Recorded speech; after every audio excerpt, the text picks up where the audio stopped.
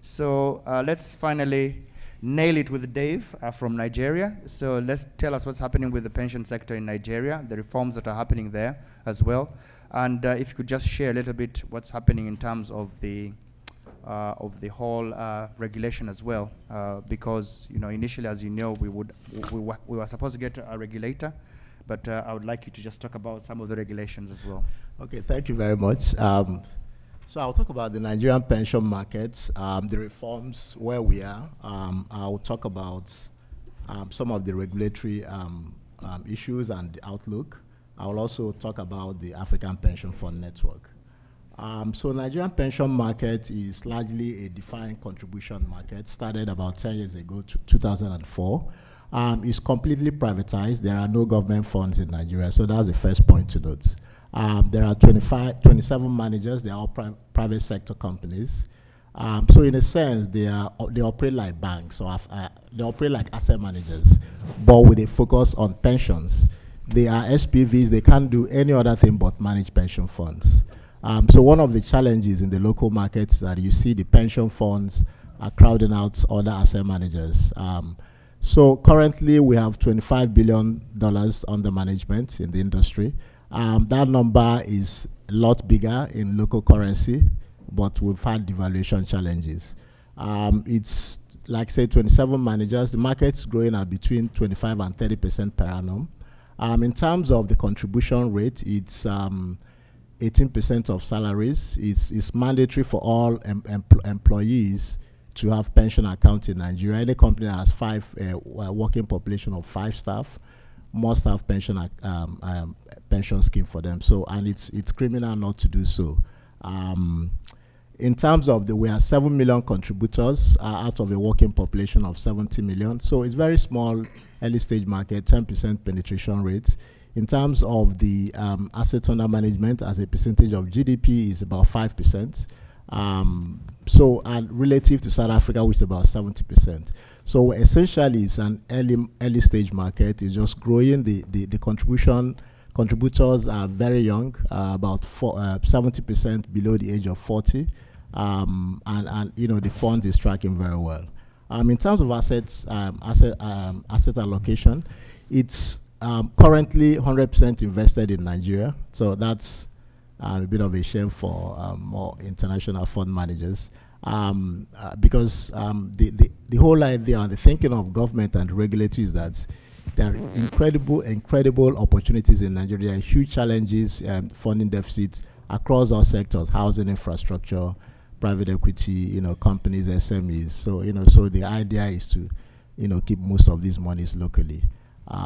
Currently, 70% of that money is invested in government bonds, 13% in listed equities, 5% in real estate, and 20% in money market securities of banks. So the government bond market is the deepest market in Nigeria. It's very deep secondary markets. Issuance levels are very high, and like I think one of the speakers said on the panel, it gives you real rate of return, positive real rate of return, even adjusting for currency devaluation. So it's a very good, it's an attractive instrument for pension funds. However, there's been a lot of talk about diversifying these monies. What you find is that when pension market starts, they usually start with government bonds because they're usually the safest, and one of the primary consideration for pensions is safety of the funds and ability to meet financing. To finance the annuities when they are due. In terms of where we see reforms going and the challenge, one of the key challenges is the dearth of instruments in the local markets. The reason why the pension funds are not invested or investing in things like alternatives and private equity range from regulation. So the regulation, like I said, means that we can only invest in instruments in Nigeria. We're allowed to invest in practically everything: infrastructure bonds, infrastructure funds, private equity, housing, but they must be launched and managed by Nigerian registered companies.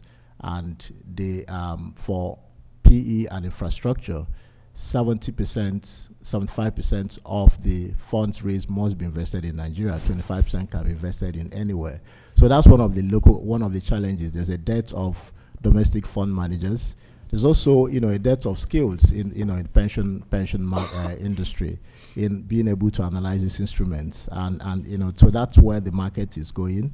However, there are, regulatory reforms being carried out to open up the market. One of the things that the government is doing, or the regulator, is to introduce a multi-fund regime, which allows, members to choose from 3 up to 4 funds, depending on how old they are.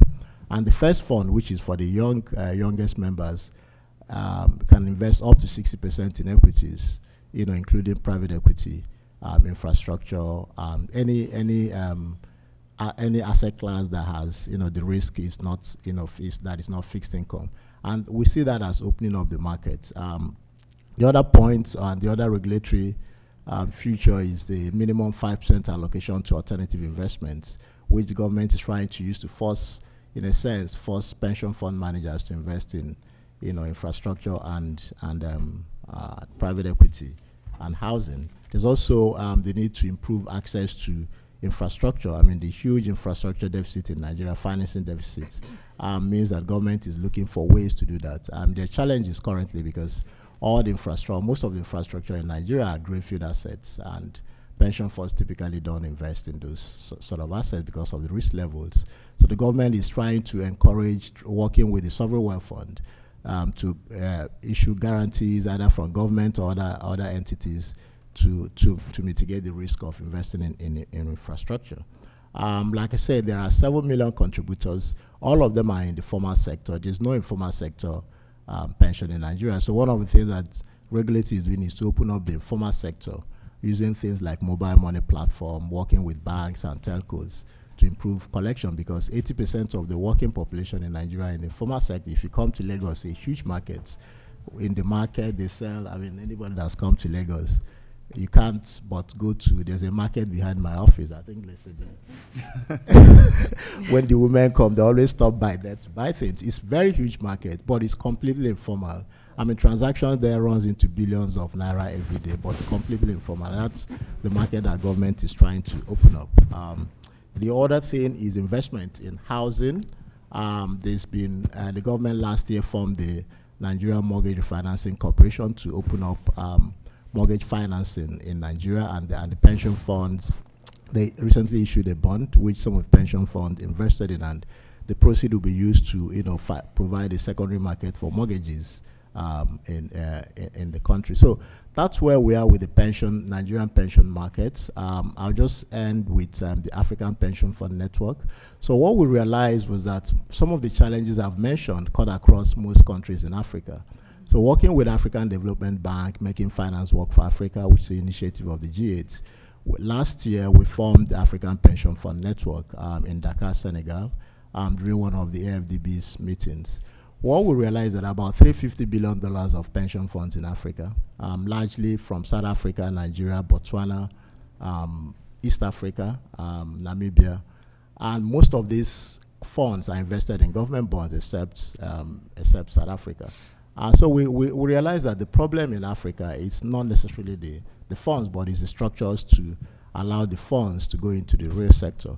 And we also think that the big deal in Africa is really the pension funds, not the sovereign wealth funds, because sovereign wealth funds are very small. In Nigeria, sovereign wealth fund is less than $2 billion. In South Africa, I don't think they really have a sovereign wealth fund, because like Fuller has just mentioned, the PIC is not a sovereign wealth fund. So in Africa, the big deal is the pension funds. From the growth rate that I've just told you, in 2025, there will be about $1 trillion of pension funds in Africa. And pension reforms are happening everywhere. They're opening up, Uganda, Ghana, everywhere. It's happening everywhere, So we think that, so we decided to form this network to serve as a voice for pension on the continent, to lobby and form as advocacy with government and regulators to open up the investment market, particularly cross-border investments. There's huge opportunities for cross-border investments. Infrastructure investments are huge, and most African pension funds are small, if you're excluding the GEPF.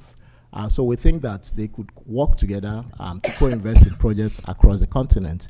We also want to encourage regulators to completely remove all the restrictions that inhibit investments in other African countries. Yesterday, I was speaking to the CEO of Equity Bank. And he said to me, look, my friend, you missed out, because the PE guys that invested in Equity Bank, they made 463% return in US dollars in 5 years.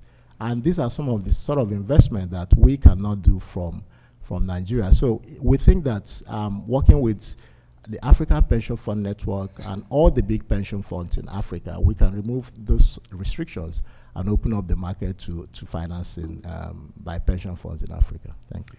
Dave, you've done really, really well, because you've actually answered my next question, so which is what's the reforms that are currently taking place, and how is that affecting the improvements within the sectors. Doing business in Africa, you can't afford to be without Africa Investor.